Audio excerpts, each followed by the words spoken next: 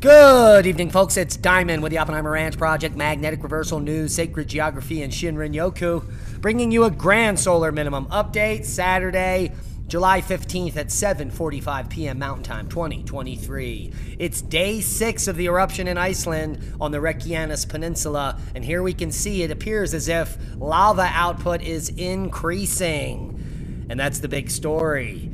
Keep calm. It's boom time. A new outbreak of Canadian wildfires is sending a plume of unhealthy smoke into the U.S. once again. Minnesota and Wisconsin issue air quality alerts amid a new round of Canadian smoke and wildfires. Let's take a look. Over 100 wildfires now being located in one small region of British Columbia. So take a look at that. There is an uptick in all of Western Canada, but the good news is there's some moisture coming. And the winds are taking most of that to the north. Just a small residual band is going to be coming down into the central U.S. And there is the precipitation all throughout Canada, especially in Western Canada where we need it. It's looking like up to 5 or 6 inches in some areas, maybe even more. And also, take a notice of the four corners here. By the end of July, it looks like the monsoon is going to be kicking in. Thousands in St. Louis area still without power Saturday after Friday night storm. And more people are dealing with power outages across the country with downed trees and another round of severe weather. Here we are at Power Outage US, 34,000 without power in Kansas, 26,000 in Missouri, and just 13,000 in California, so not looking too bad. But the peach crop is looking decimated. In Georgia, the peach state, is out of peaches, and this is because of freezing temperatures in the spring, ding ding. And Lexington peach stand grapples with the impacts of the late season freeze as well. And peach crop struggle in South Carolina from late season frosts. And in all of these articles, they blame climate change, global warming, for the losses. And also the peach crop in the Ozarks also impacted by those late season frosts, not by global warming. El Nino, essentially a slam dunk to persist through the winter.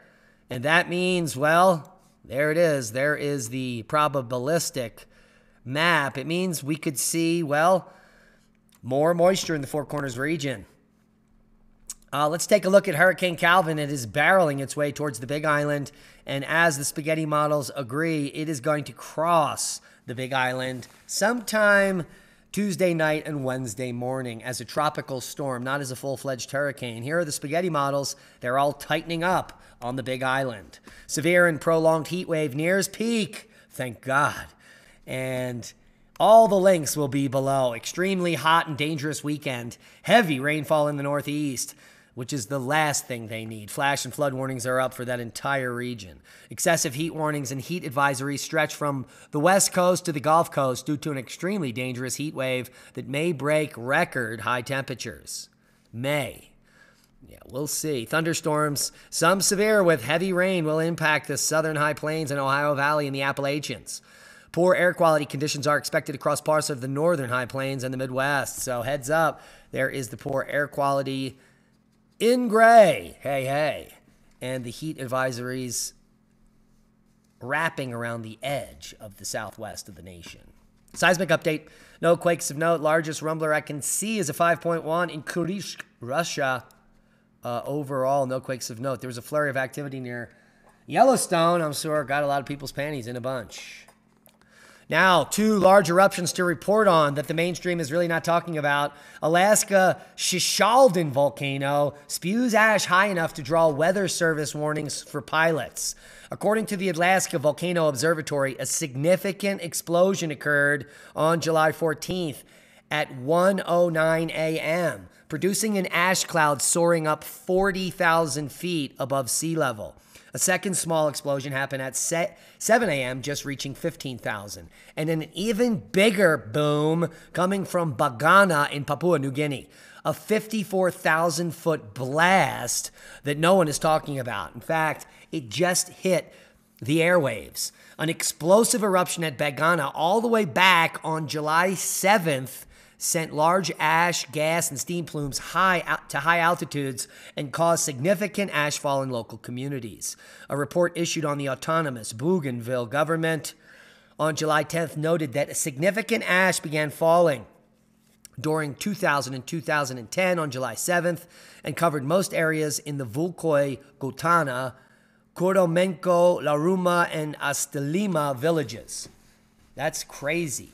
It's likely that sulfur dioxide detection by satellites in 8th indicated that the plume was likely a mix of gases, ice, and ash had risen to 59,000 feet, reaching the Tropopause.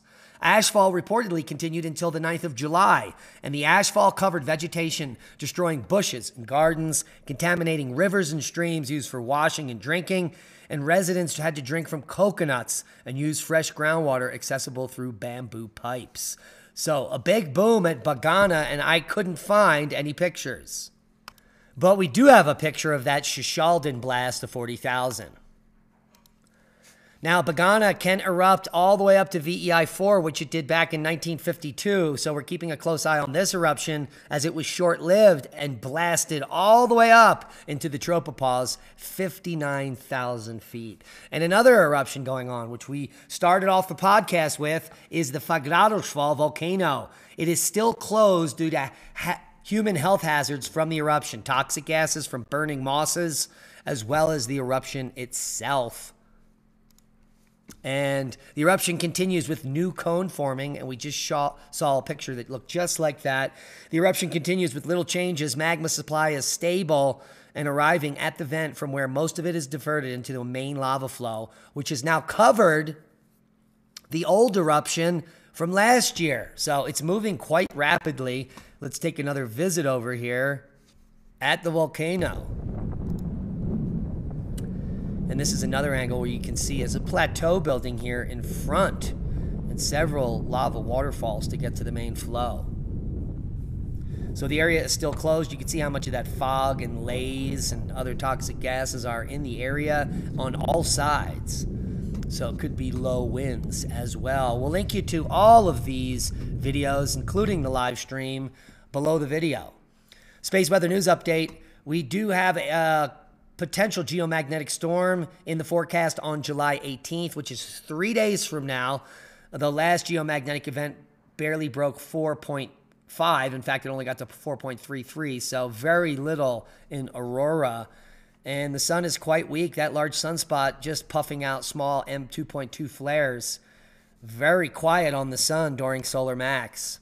Now, the UPS strike could be the costliest in the U.S. in a century, according to a new study. Plus, we won't have any way to get stuff from Amazon, for goodness sakes. The EU is set to drop a ban of thousands of hazardous chemicals after industry pressure. Now, the European Union was one of the leading world powers to actually ban toxic chemicals in food. But the European Commission is poised to break a promise to outlaw all but the most essential of Europe's hazardous chemicals in leaked documents. The pledge to ban the most harmful chemicals in consumer products, allowing their use only where it is absolutely essential, was a flagship component of the European Green Deal when it was launched in 2020. It was expected that between 7,000 and 12,000 hazardous substances would be prohibited, but they backed out of the deal, and things like forever chemicals and or poor and polyfluoralkali substances, or PFASs, which can accumulate in nature and human bodies, will continue to be put in your food. Did you hear Tesla has built the ugliest thing ever? The first Cybertruck at Giga, Texas, the nexus of the Schmexus, and well, it's looking fantastic. Join us after the podcast to watch the Toba supervolcano eruption. If you ever wanted to know what a supervolcano, a supervolcanic eruption was, about the Toba bottleneck theory, join us in just a few moments over at Magnetic Reversal News for a full expose. And that's a boom to knowledge. Please share this video as we are shadow banned and we need your help to grow. Become a Patreon. Support the work we do. We love you. Be safe. Oh, yeah. And smash that thumbs up. Yeah.